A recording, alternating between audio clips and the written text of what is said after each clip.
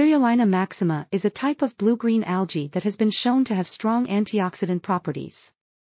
In vitro experiments showed that a methanolic extract of spirulina had an IC50 value of 0.18 mg per milliliter, meaning it could protect against oxidative damage by up to 50%. In vivo experiments also demonstrated that spirulina can provide antioxidant protection in plasma and liver. Additionally, the extract contained high levels of phenolic acids, atocopherol, and ß-carotene, all of which are known antioxidants. Overall, these findings suggest that spirulina may be beneficial for reducing oxidative stress and improving overall health.